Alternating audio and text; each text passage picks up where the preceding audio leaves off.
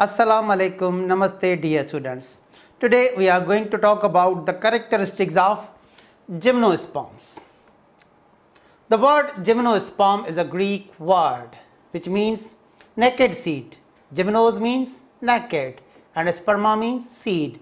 So gymnosperms are naked seed producing plants.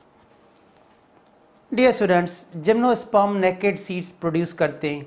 उसकी वजह ये होती है कि इनमें ओव्यूल्स तो पाए जाते हैं मगर ओव्यूल्स के ऊपर ओवरीज नहीं होती. After fertilisation ovule changes into seed and ovary changes into fruit. इनमें ओव्यूल्स तो होते हैं मगर उन ओव्यूल्स के ऊपर कोई ओवरी नहीं होती, तो इनमें फ्रूट्स एब्सेंट होते हैं जिसकी वजह से ये नेकेड सीड प्रोड्यूस करते हैं. अब हम आते हैं ये कौन से पीरियड में अपीयर हुए और कब डोमिनेंट हुए. Ferns gave rise to gymnosperms. तो इनके ancestors ferns थे. During which period? Devonian period. ये Devonian period में appear हुए. And they flourished during the late Paleozoic era and were abundant in Mesozoic era. Mesozoic era में abundant हो गए about 225 million years ago. अब हम आते हैं characteristics of gymnosperms की तरफ. They produce naked seeds without fruits because their ovules, immature seeds, are naked without ovary. Dear students, इनमें जो ovules हैं वो तो होते हैं मगर ovaries absent होती हैं. The ovules of gymnosperm are born directly on the surface of megasporophil. Dear students, इनमें जो reproductive organs होते हैं उनको cones कहते हैं. जैसा कि हम अगर पाइनस का एग्जाम्पल लें तो एक ही प्लांट पे मेल कोन और फीमेल कोन दोनों प्रेजेंट होते हैं. Female cone is aggregation of मेगास्पोरोफिल्स. तो इनका जो फीमेल कोन होता है वो मेगास्पोरोफिल्स का बना हुआ होता है. मेगास्पोरोफिल पे मेगास्पोरेंजिया पाए जाते हैं और इनका जो ओव्यूल है उनके अंदर मेगास्पोरेंजियम होता है न्यूसीलस. उसमें न्यूसीलस में एक मेगास्पोर मदर सेल होता है जो कि आगे चल के फीमेल गैमेटोफाइट में कन्वर्ट हो जाता है. तो इनके मेगास्पोरोफिल्स पे ओव्यूल नेकेड पोजीशन में पाए जाते हैं. Here you see megasporophyll. This leaf is called megasporophyll and female cone is aggregation of megasporophyll. This is pine showing megasporophil of pine or female cone of pine showing the position of ovule. Now this is a modified leaf known as megasporophil, and megasporophil bear ovule in naked position. This is ovule. जैसा कि इनका ovule naked है तभी तो ये naked seeds produce करते हैं. और dear students, this is integument, protective covering around the ovule, and this is opening of ovule known as micropyle. Micropyle के through pollen tube enter होता है for the purpose of fertilization.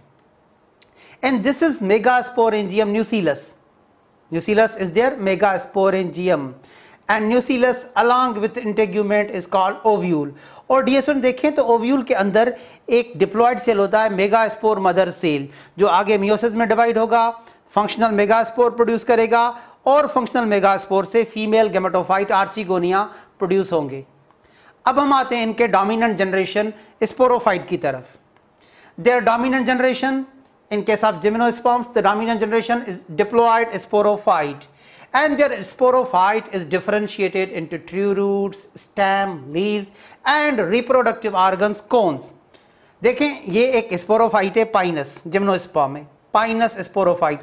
अगर आप इसके stem को देखें तो ये इरेक्ट है और ब्रांच्ड है. It is erect branched stem. तो अब हम आते हैं जिम्नोस्पर्म्स के स्टेम की तरफ. There stems are aerial, above ground, erect and sometimes underground. The stem is unbranched in cycos, underground in zamia, and the stem is erect and branched in pinus. तो ये उनके स्टेम के characteristics थे. अब हम आते हैं जिम्नोस्पर्म्स के लीव्स की तरफ. Gymnosperm leaves are generally needle like to reduce the rate of transpiration with a cuticle.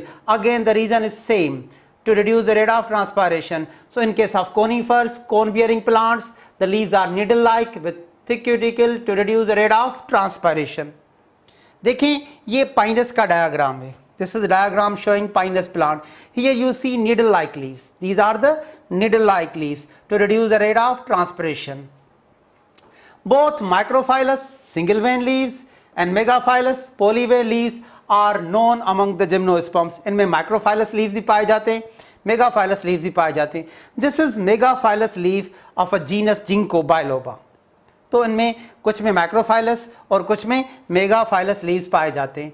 अब हम आते हैं इनकी रूट्स की तरफ। The roots are generally tap roots. Dear students, tap roots ऐसे रूट को कहा जाता है जो कि एम्ब्रियो के रेडिकल से डेवलप होता है। Now what do you mean by tape roots? The tape roots develop from the radicle of embryo, also called embryonic root. यहाँ पे देखें, this is taproot. This is taproot system. Dear student, taproot से पहले primary root, फिर secondary root, फिर tertiary, फिर ये lateral branches appear हो जाते हैं. So it gives off lateral branches known as branch roots. So the tape roots form lateral roots known as branch roots. Their roots show symbiotic association with fungi and cyanobacteria. तो इनके roots symbiotic mutualism perform करते हैं, या तो fungi से mutualistic association बनाते हैं या साइनोबैक्टीरिया से। अब हम आते हैं इनके रिप्रोडक्टिव ऑर्गन्स। डियर स्टूडेंट्स, इनके स्पोरोफाइट में जो रिप्रोडक्टिव ऑर्गन होता है उसको स्ट्रोबिलस कहते हैं, also called cone. It is reproductive structure of gymnosperms and their sporophyte is heterosporous, producing two types of spores, microspores and megaspore. Female cone is aggregation of megasporophyll. अगर हम इनके female cone की बात करें तो वो एग्रीगेशन है, कौन के लीव्स का बना हुआ होता है, मेगास्पोरोफिल्स, modified leaves. Megasporophyll modified leaves को कहते हैं जिन पे मेगास्पोरेंजिया पाए जाते हैं। This is the female cone of Pinus and it is made up of megasporophyll. It is aggregation of megasporophylls. Megasporophyll are also called ovuliferous scale, ovule producing scale. यहाँ पे देखें तो इन पे ovules born होते हैं। On the surface of megasporophyll, ovules are born in naked position. That is why they produce naked seeds. Megasporangia are produced in modified leaves known as megasporophylls. और dear students, इस megasporangium के अंदर, ovule के अंदर न्यूसीलस, megasporangium, उसके अंदर megaspore mother cell.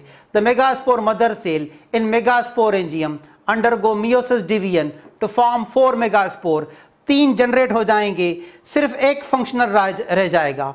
Only one of these spores develop into female gametophyte with 2 और 5 archegonia. Dear students, इनमें 3 मेगास्पोर इस वजह से डीजनरेट हो जाते हैं ताकि जो एक फंक्शनल रह जाए उससे हेल्दी फीमेल गैमेटोफाइट जनरेट होता है। अब हम आते हैं इनके मेल कोन की तरफ। Male cone is formed by aggregation of microsporophyll. अगर हम इनके मेल कोन की बात करें, this is the male cone of Pinus plant. उसमें एक सेंट्रल एक्सिस पाया जाता है और ये माइक्रोस्पोरोफिल्स हैं, उनके एक्सिल में आपको माइक्रोस्पोरेंजिया नजर आते हैं। So this is the pinus male cone. It is aggregation of microsporophyll, a modified leaf containing microsporangia. These are the microsporangia. Center पे cone axis. Microsporangia, उसके अंदर microspore mother cell पाए जाते हैं। Microsporangia are produced on microsporophylls. Microspore mother cell in microsporangium undergo meiosis, cell division to form 4 microspore. अगर dear student हम इनके microspores की बात करें तो इनसे functional male gametophyte pollen tube develop होता है। अगर हम इनके मेगास्पोर्स की बात करें तो उससे functional female gametophyte with archegonia. अगर हम इनके माइक्रोस्पोर्स की बात करें तो इनसे functional male gametophyte pollen tube produce होगा। Each microspore develop into pollen grain. Pollen grain is immature male gametophyte. Immature, फिर ये convert होगा mature male gametophyte में।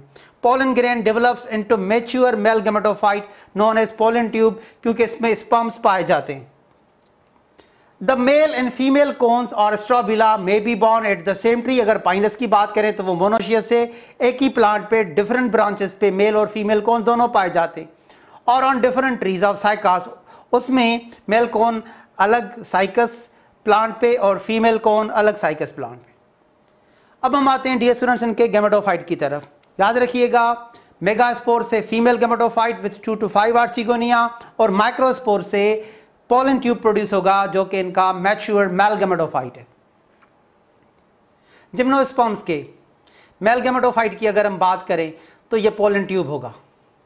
इसमें स्पर्म्स पाए जाते हैं. This is pollen tube having 2 sperms, 2 male gametes. Pollen tube in Pinus. Mature male gametophyte containing male gametes. अगर हम इनके फीमेल गैमेटोफाइट की बात करें, dear students, it is made up of female prothallus. In Pinus, the female prothallus is made up of 2 to 5 archegonia. This is female prothallus जो कि functional megaspore से produce होता है. Female prothallus is made up of endosperm and archegonia. इनका female prothallus उसमें एक nutritive tissue endosperm, haploid endosperm पाया जाता है जो कि पहले archegonia को फिर उसके बाद में एम्ब्रियो को न्यूट्रिशन प्रोवाइड करता है. एंड हियर यू सी 1 2 3, मगर यहाँ पे लिखा गया है 2 to 5 आर्चिगोनिया और ऊपर से आपको डेवलपिंग पोलन ट्यूब नजर आएंगे. तो this is there female gametophyte. This is longitudinal section of N ovule. अंदर एक हैप्लॉइड टिश्यू एंडोस्पर्म है और 2 to 5 आर्चिगोनिया. अब हम आते हैं इनकी फर्टिलाइजेशन की तरफ. डियर स्टूडेंट्स, जैसे ही माइक्रोपाइल से पोलन ट्यूब एंटर होगा तो उसमें मेल गैमीट स्पर्म होगा and pollen tube transfer the sperm to the archegonia. ऐसी फर्टिलाइजेशन जो पोलन ट्यूब के थ्रू होती है उसको कहते हैं साइफेनोगेमी. Male gametes reach the female gamete through the pollen tube. जब इनके मेल गैमीट्स एक की तरफ आते हैं पोलन ट्यूब के थ्रू, इसको कहते हैं साइफेनोगेमी. Seed plants have non-motile sperm. They do not swim. They do not require external water. The fertilization by pollen tube is called saiphenogamy. The sperms are delivered directly to the egg via an extension of pollen tube. Dear students, इनकी pollination wind पे dependent होती है. All gymnosperms are wind pollinated anemophilly. The pollination by the way of air is called anemophilly. In case of gymnosperm, transfer of pollen grains from male cone to female cone is called pollination. पहले pollination होता है, फिर pollen tube develop होता है fertilization के लिए. अब हम आते हैं इनकी fertilization की तरफ. Saiphenogamy, they are saiphonogamous. Their fertilization takes place with the help of pollen tube. The pollen tube function is sperm carrier. After fertilization, zygote become an embryo, embryonic plant enclosed with ovule, which then becomes seed. After fertilization, ovule becomes seed. The seeds are not enclosed within ovary.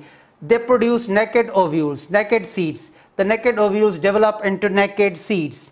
The integuments of the ovule form the seed coat. The seed germinates to produce new sporophyte. और dear student, सबसे last में हम gymnosperms के 4 divisions को shortly discuss करेंगे. There are 4 divisions of gymnosperm. Cycadophyta include cycods, जिंकोफाइटा including जिंकोस, नेटोफाइटा including netum, and coniferophyta including conifers. Let's start from Cycadophyta, cycods. This is sago palm tree, palm-like.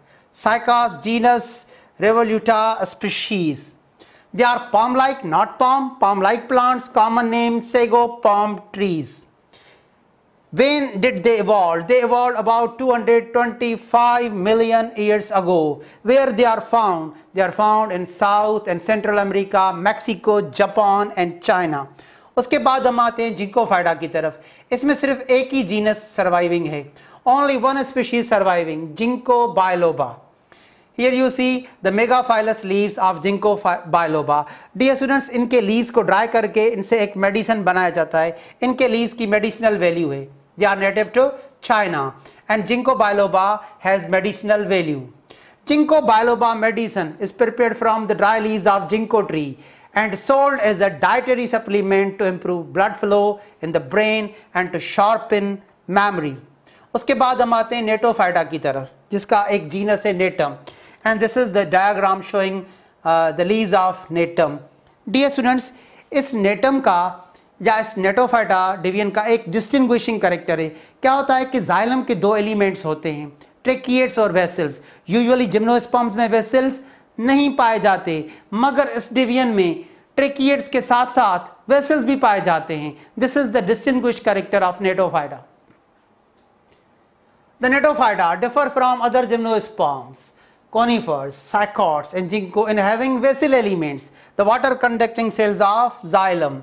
So distinguished characteristics of Netophyta include presence of both ट्रेकिएट्स के साथ साथ vessels भी पाए जाते हैं। And examples नेटम and ephedra. और सबसे last में हम डिस्कस करेंगे कोनीफेरोफाइटा, कोनीफर्स को।